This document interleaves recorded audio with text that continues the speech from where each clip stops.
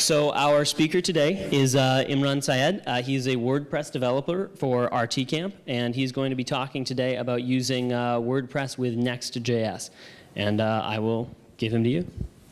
Thank you. Hello, everyone. My name is Imran, and I'm a WordPress developer. And today we are going to be talking about demystifying decoupled WordPress with Next.js.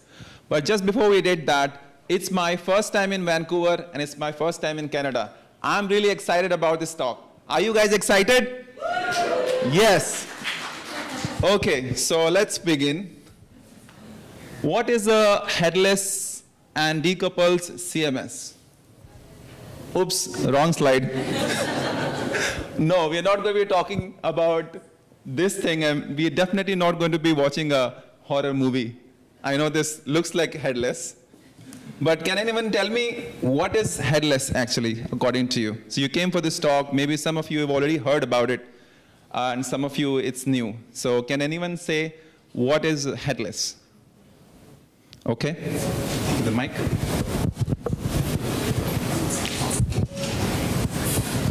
Where was that at?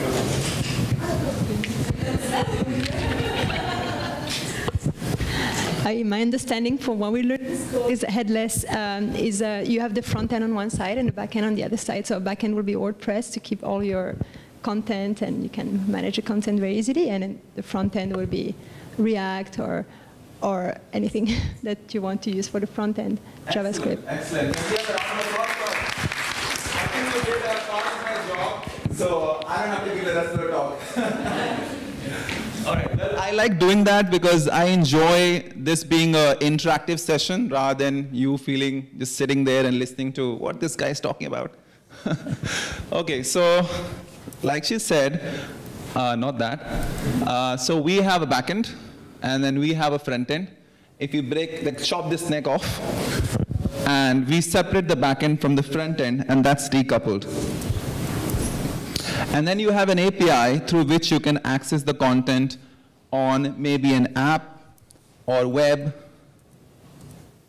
And then you also have headless, where you can access the content and deliver it anywhere, even on IoT devices or a mobile app or a TV app. I've even built the application for some of our clients where they could power and leverage the content from WordPress and use it on the television for the TV app. OK, so before we continue further, does anyone know what's the difference between headless and decoupled? Because I know that sometimes people talk about headless and some people talk about decoupled. Does it even like click in your mind sometimes that what's the difference? You know, does anyone know what's the difference between headless or decoupled? OK, I'm not seeing any hands, so let me share that with you. Well, decoupled CMS is actually proactive, which means it prepares the content for the presentation, and it delivers directly to the environment. And headless CMS is reactive, which means it manages the content and then just sits and waits for some process to ask for it. So that's the main difference, proactive and reactive. Now let's look at the trend of how headless has grown over the past few years.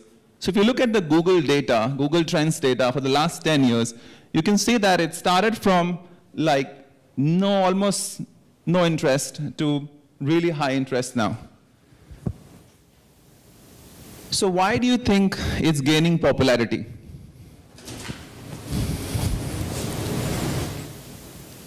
The first important thing is the separation of concern. When you have the headless CMS, where the backend is separate from the front end, it's really easy for you to access the data in any part of the application, whether it's mobile or it's web.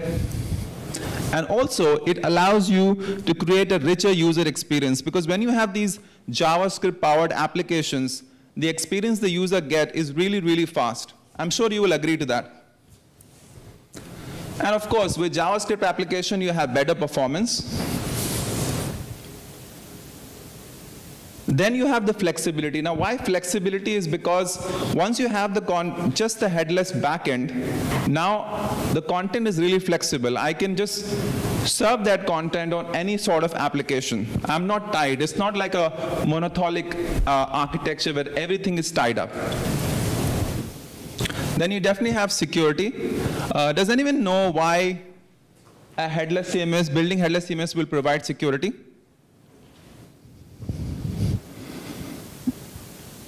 Okay, I have one person.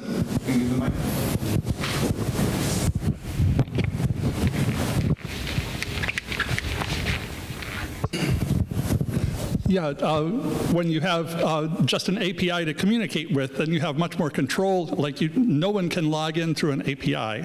They can log into the back end, but you can have more restrictions on that than you would for an app where everybody could come in. So that would be just like one great layer of security just right off the bat. Excellent. Let's have a round of applause for him.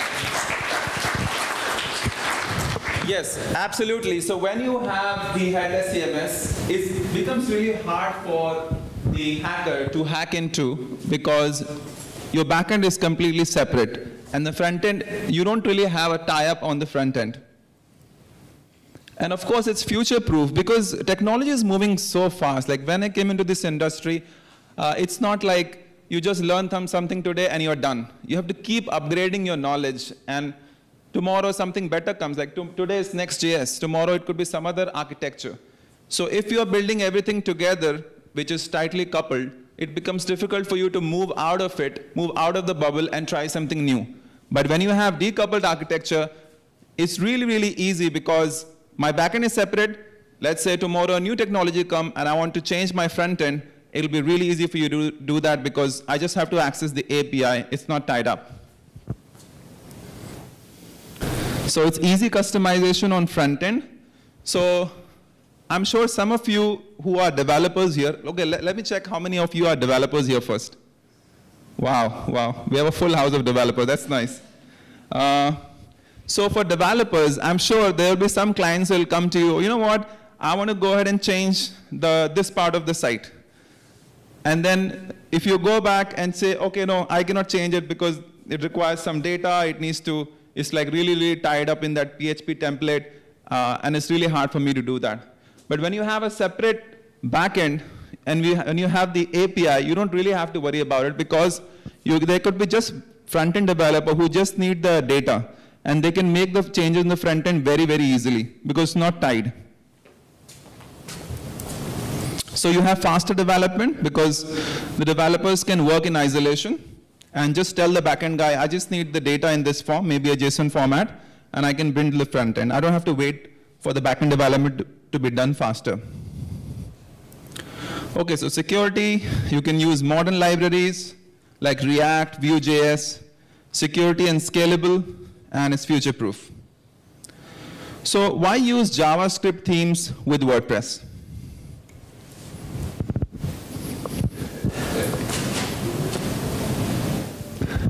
So a few years ago, I think when Gutenberg did not come into existence and people are talking about Gutenberg, and people really didn't want to go JavaScript and use Gutenberg.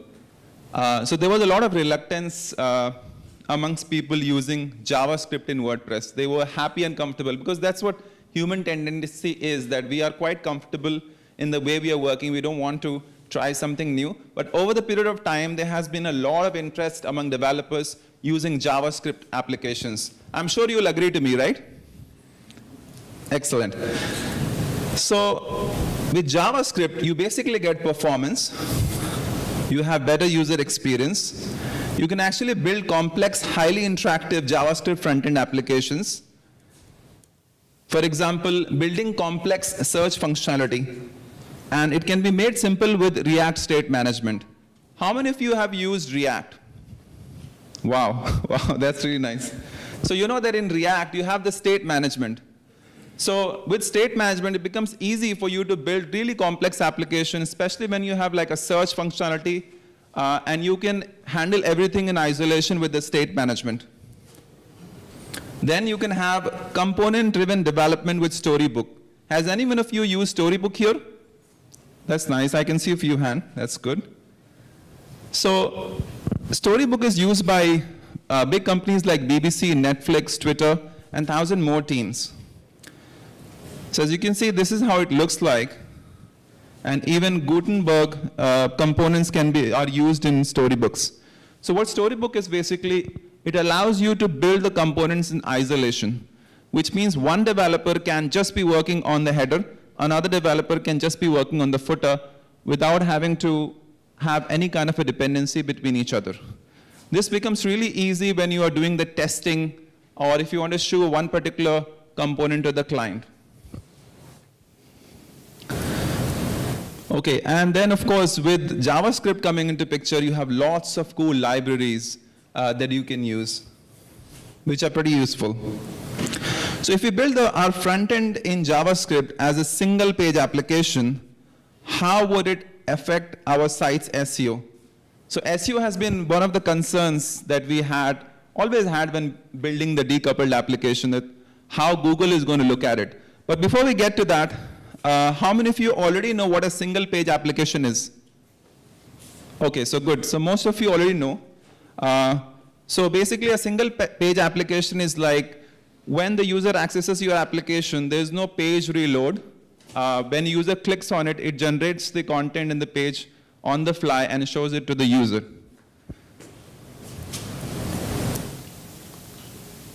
So when we are using single page application, basically there is no data on the front end for the first time. So how would Google actually index that JavaScript powered application? Because when we are doing server-side renders pages, the data is already present for the Google to index. But in case of JavaScript powered application where we have a single page application, everything is generated through JavaScript on the front end in the browser. So how would Google take care of that? Has anyone heard about 2 waves of Google indexing? Okay, good. So I have something new to share with you. Excellent. So how it works is that in the first wave, Google will crawl the page and fetch the server-side rendered content. So that's your first way of indexing. Then it reruns the indexing for the new links to be crawled. But for the JavaScript-powered application, where it's a single-page application, the data is not present. So will it not? How many of you think that it will not be indexed because there is no data? Okay, so few of you think that Google will not index those applications because there is no data. But most of you think that, yes, it will be indexed. You are right. It will be indexed in the second way of indexing. So for our JavaScript-powered applications, rendering is deferred, which means rendering takes place when the resources are available to render the client content. So it will return after some time, and it will reindex when the content is available. Now this time can differ. It could be after 1 day, 2 days, 3 days, after a week, a month. We don't really know. Do we really want to be dependent on such kind of thing where we are leaving it on the hands of Google to index? Because SEO is really, really important. Because that's how our pages are available when somebody searches it. So what is the solution for that? So before we discuss the solution, let's discuss what is server-side rendering and client-side rendering. So who likes noodles? Everybody. I know we are getting close to the lunch time and you will be hungry. But let me try to explain to you what server-side rendering and client-side rendering is with the help of noodles. Okay, so in server-side rendering, let's say we have a server. Server does all the cooking of the noodle. Then you have the internet, which gets the cooked noodle, and the browser also gets the cooked noodle. Okay? We will relate to that in a moment. Then in client-side rendering, server has all the ingredient, which is nothing is cooked. Internet gets just the ingredients, and the browser does all the cooking basically with the noodle. And you also have something called static site generation, which we'll talk more about in a moment, where you already have cooked noodle, and the internet gets the cooked noodle, and the browser also gets the cooked noodle. Which of the three processes you think is the best for the user? Server-side rendering. How many say server-side rendering is the best? Okay, we have a few. Client-side. Okay. And static site generation. Okay, so like I see that many of you are still confused as to which one is best, but we'll come to that. Don't worry. I'll keep that as a surprise. Okay, so when we do the server-side rendering in PHP, before we get to the JavaScript, we have a PHP server. When the user accesses the URL, the data is already available. Okay, now this is good for Google indexing because Google can see all the data. When the second URL is accessed, again you already have all the content available from the server. And same goes for the third URL. Now when you have a client-side rendering, you can see that you get an empty page from the server. You don't have anything. So nothing for the Google to index. And then when the page is loaded, then there's an API call, and JavaScript does all the cooking of the noodle and basically generates the page for you. Not very good for Google indexing. When you have server-side rendering plus client-side rendering, what happens is that you already have the page available, and then if there's any new API call like a hybrid page, then it will call the API and make the page interactable. So in client-side rendering, empty body, JavaScript is loaded, and then it becomes viewable and interactable. In server-side rendering, page is already viewable, JavaScript is loaded, and page becomes viewable and interactable. Okay, so now let's talk about what are the problems when we use JavaScript themes. So you all want to use JavaScript theme. JavaScript is really cool. It's amazing. It's fast. Yes? I have a question. In client-side rendering, where does the heavy lifting happen? Yeah. Is it okay we talk about that at the end of the talk, in the Q&A? Excellent. Thank you. Okay, so the problem in using JavaScript themes. So you have a PHP server, you get the HTML, and the browser does the HTML in JavaScript. In JavaScript themes, you get empty HTML files, which means everything, all the heavy lifting is done by the browser. So how do we solve this problem? The solution is that we need the server-side JavaScript applications. Now, how many of you have worked with Create React app? Okay, many of you. It's very easy, very simple, but the only issue is that you have the single page application, so all the content is generated in the browser. But we discussed that we need to have server-side rendered applications. So instead of doing that server-side rendered applications ourselves, which is a little difficult to do or challenging to do, we have lots of frameworks available that does all the heavy lifting for us. You heard of Gatsby? Yes? Excellent. So first framework is Gatsby, which is a React framework, and it already does the server-side rendering out of the box. It's also a static site generator, so we discussed about the static sites where the page is already available on the server side as well as in the browser. It's available for general use, works with WordPress, but you need to know GraphQL for that.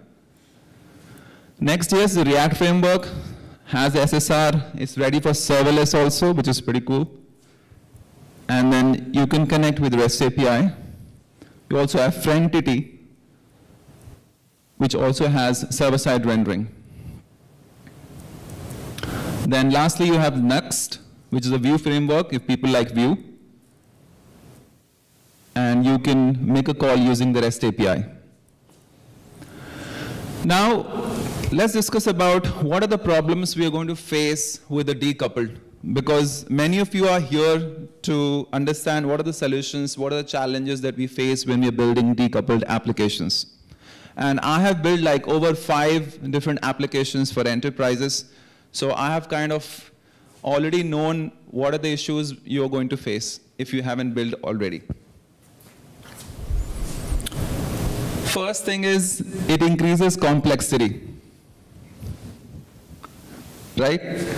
Because when you are in the WordPress environment, everything just works out of the box. But when you come outside of that and you're building your own applications, certainly you have to build a lot of few things that already exist by default. And plus there's a cost of training the developers on how these two architectures work. You have to rebuild many pre-existing solutions, such as SEO. Like, you know, you have the Yoast SEO plugin, you just install it, and it does all the heavy lifting for us. But now, when you go decoupled, we really have to ensure that all the elements for the SEO are present on your front-end application as well, because you're building it yourself. I know clients will come and say, oh, it's just a plugin. You can just install the plugin and then I'll get the feature. But no, it doesn't work that way in the headless architecture. If you're going to install a new plugin, it's just not going to work out of the box if it's a front-end functionality. You'll have to build that. Preview. How many of you came to this talk to understand how preview is going to work? I know some of you already spoken to me before this talk about that. So yeah, we'll talk about preview as well. Okay, 2 hosting environments, because you need the environment for PHP to host your WordPress, then you need an environment for JavaScript applications, maybe a Node.js. You have to manage 2 code bases, one for your WordPress, other for your front end. So when does decoupled make sense? You must get some thoughts like, when is the time I should pitch decoupled to the client? Because for many of you, it's really cool thing to use JavaScript, you go headless, but does it actually make it good for your client? Is client going to benefit with that? Because every client comes with a different problem. So we as developers need to suggest the right solution, whether headless is best for them or not. So first thing is portability. You know that you build a backend today, and tomorrow if the technology changes, you can just change the front end into any technology of your choice. You have content mesh, which means you can be serving content from multiple sources into one application. And then if you have an existing JavaScript-driven team, but if you want to go headless, you need to have developers that know how to build the application with JavaScript. And also prepare for the future, because there's a growing interest in JavaScript. So let's talk about the enterprises. Since I have built projects for enterprises, what are the concerns they had when they wanted to build WordPress with decoupled? First thing they have is the scalability. So most of the enterprises, they do not have like just maybe 100 posts, 200 posts. That's for a small scale. But for enterprises, they have like over 1 lakh posts available. So you need to build an architecture that's really scalable, because they're going to have a lot of users. So for example, if Apple comes to you and say that, please build a decoupled website for me, they're going to be having a lot of users. So you have to take care of that. And of course, data security is extremely crucial. And caching, because you don't want to be serving content. When they have a high-end traffic, for example, Apple, they will be having lots and lots of users. So when they come to your website, if you're going to make so many requests to the server can really go down. So you have to make sure you take advantage of the caching and don't keep making requests to the same endpoint. And of course, the SEO. Then forms, how to handle forms when you are building a decoupled architecture. How would you build search and filters, etc. Now, how do we address these concerns? Well, the first thing, the easiest thing we can do is choose the right framework. For every client, it could be different. If a client comes to you and says that my website is not going to be changing for the next 6 months or 1 year. If the content is not really going to change, then probably you may want to provide them some static site generator where you don't really have to build every time. But if somebody comes to you, which is like maybe an e-commerce website where they have to keep updating their products, at that point, you have to make sure they get fresh content. So, and build it in the right way. Okay, so let's talk about why I would choose Next.js. Now, everybody over here may have a different suggestion or preferences, but here is what I think why Next.js would be most suitable in most of the situations. Okay, so the main problem that I face, because I have built websites with Gatsby, I have built it with Frontity, I have built it with Next.js. The main problem that I faced was updating the static content.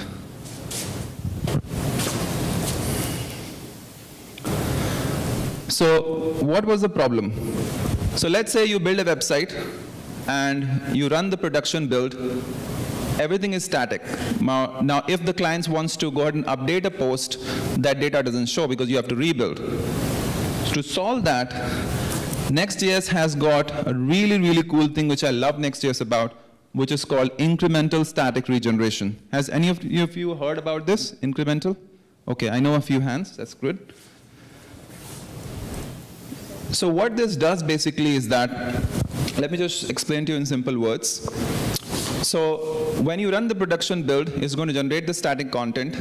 Now, next time when the user requests, you can set a time, like within 1 minute, anytime a new request comes in, the first request, we're going to go ahead and serve the static data. And anytime the next request comes, first time I will go ahead and rebuild the page, for which I don't have to build the entire application. Next.js does that on the fly, and is going to store the new version of the page in cache. So at build time, we get the data, and we generate the HTML. That's your static page on the server, and that gets served to the users. In the incremental static regeneration, let's say we have set a time for 1 minute. Within 1 minute, if the first user comes, it triggers a regeneration. Only the first user gets the old version of the page, but anybody else within that minute, whoever comes, is going to always get the new version of the page. Okay, so we don't really have to rebuild ourselves. Next.js does that on the fly. Okay, so how does Decoupled works in Next.js? We use the WordPress dashboard for content management, auto-update the content on the front end without having to rebuild. And React theme lives in Node.js server. And it also uses Webpack to bundle Babel to convert modern JavaScript out of the box. It uses server-side React application. It's SEO-friendly, handles routes for you out of the box. And it also has built-in error handling and 404 page. So many things that you actually require by building the application, Next.js already solves most of the problems. We don't really have to reinvent the wheel every time we have a new project to work with. Okay, so Next.js has been used a lot of enterprises, a lot of big companies. You have Netflix Jobs, TikTok, Twitch, Hulu. You have Nike, HBO Max. So this tells us that this is really reliable. How many of you are feeling this right now? Okay, one of you. Okay, a lot of information. I know. I've tried to squeeze everything in a short span of time, but yeah, let's see how that goes. So there are some of the decoupled projects that I have worked with. One is the Open Web. So this client had over 1.5 lakhs of posts. So we built this in Gatsby. We couldn't convince the client for the Next.js because they already convinced on Gatsby. Said, I want to go for Gatsby. Okay, no problem, we'll build that. This is the e-commerce website that we built called Waldo's Friends, where this entire application is built in Next.js, and it uses WP GraphQL in the backend. And we've integrated the payment gateway integration and everything for this client. Okay, so choices of API. We have two choices. One is GraphQL and REST API. WP GraphQL is basically a plugin that exposes the fields to WP GraphQL schema. You can download it. It's heavily used by the community. Some of you might have already used it. You can get multiple resources in a single request. It's extensible, so there are a lot of plugins available for what you need it for. Like for Gutenberg, you have WP GraphQL Gutenberg. You have JWT authentication for pagination, for Yoast SEO. And then for the REST API, good thing I like about REST API is that it's already built in core. So you don't really need a plugin for this one. It's extensible and easy to learn. You don't need a GraphQL knowledge to work with REST API. Easy to maintain. Now, a lot of things that you need to do in REST API I've already done that in one of the plugins called Headless CMS. Like, for example, you need a header, you need a footer.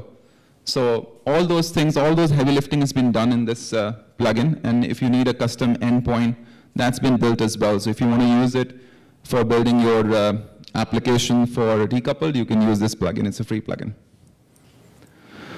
Okay, for SEO, with the WP GraphQL, you will need to use the WP GraphQL Yoast SEO plugin. And with REST API, the SEO data is already available and automatically available in the REST API endpoint response when you activate the SEO plugin. So you can see that if you activate that plugin, REST API will have your Yoast head JSON, you'll have the schema, all the OG, description, title, etc. And on the front end, this is how I've used the REST API to make sure all of the SEO tags are available, like OG image, OG site name, OG URL, your Yoast schema, all of those are already present. So this is how you can do that in a decoupled environment on the front end.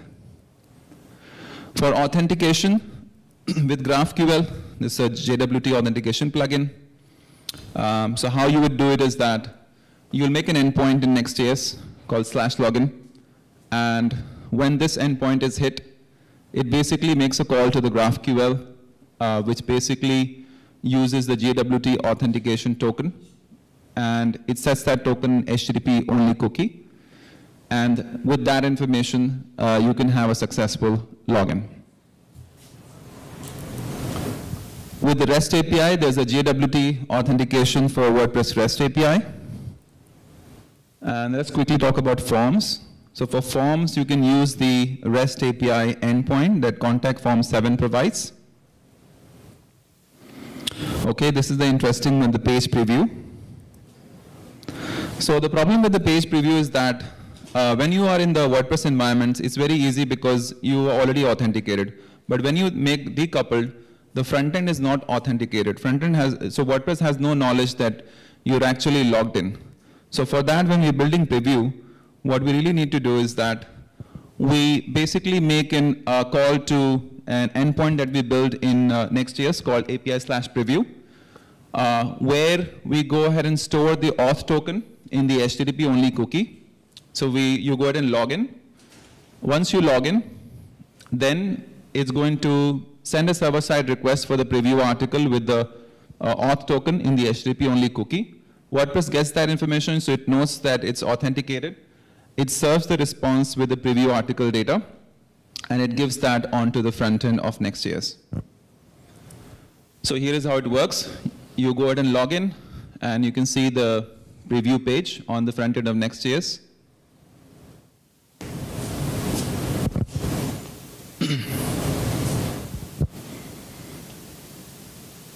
And that's your WordPress. You go to a post, you click on preview, and that opens in the front end on Next.js. You don't have to keep authenticating it. Once you've already authenticated, it stays there for some time. Gutenberg editor. So some of the styles, some of the challenges is that the styles won't be really available for you on the front end. So the solution is that you need some of the styles like block library style min.js, and then your block library theme.min.js, CSS. So you can actually install these packages on the front end called WordPress base styles and WordPress block library, and you can import that onto the front end, and that would allow you to use Gutenberg editor styles onto the front end as well. So now you can see this is the front end, and all these styles are loaded. You can see these are the classes from the blocks, WP block columns, and these styles are now appearing on the front end. So you can build your Gutenberg posts in the back end, and you can see that on the front end as well with those styles. Let's talk about caching. So for caching, you have React hydration and reconciliation. The HTML is used to immediately show a fast, non-interactive page. Initial preview of the client and server components, and the server components payload used to reconcile the client and render server component trees and update the DOM. So all the hydration happens on the front end in React. And Next.js does all the router caching for you. So it automatically renders the caches routes at build time.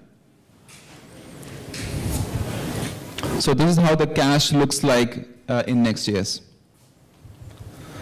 Okay, so I'm just going to quickly move to some of the next slides since we don't have much time.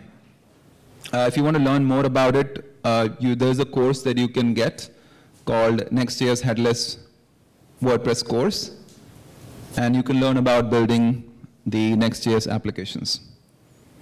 Here are some of the references that we have, and that's about it. Any questions? Yes. Can you give me this? Yeah, absolutely. Just test that one. Actually, it's easy. It's about accessibility. I was working at the US, and they were talking about some of the issues with single-page sites and accessibility. Google is the world's biggest blind. Accessibility needs user, but one of the things they're saying is that there's often a struggle to get accessibility working with JavaScript rendered stuff. I don't think it's as big a problem with applications, but for regular websites, how is that being addressed? Because I'm sure that I'm out of date. That's a very good question. So accessibility is something that we, as developers, it's our responsibility to ensure that we take care of it when building the websites. When we are dealing with WordPress environment where it's not decoupled, a lot of things are done for us. But when we are building the front-end application ourselves, it becomes our responsibility to make sure all the relevant tags, accessibility tags are present in your HTML markup for the users. Because when we are targeting the audience, we're not only just targeting the people who are capable of using the website, but we also have to look at people who have some accessibility issues. So yeah, I completely agree to you that it becomes our responsibility to make sure all the accessibility is taken care in your front-end application. Thank you. Anyone else? Just one thing. If you do have a question, just wait until I get to you with the microphone, because the camera is hooked up to the microphone. So if you're not talking into a microphone, it won't be on the recording, unfortunately. Okay, so it looks like we don't have any other questions. Okay. Thank you very much. Thank you, everyone.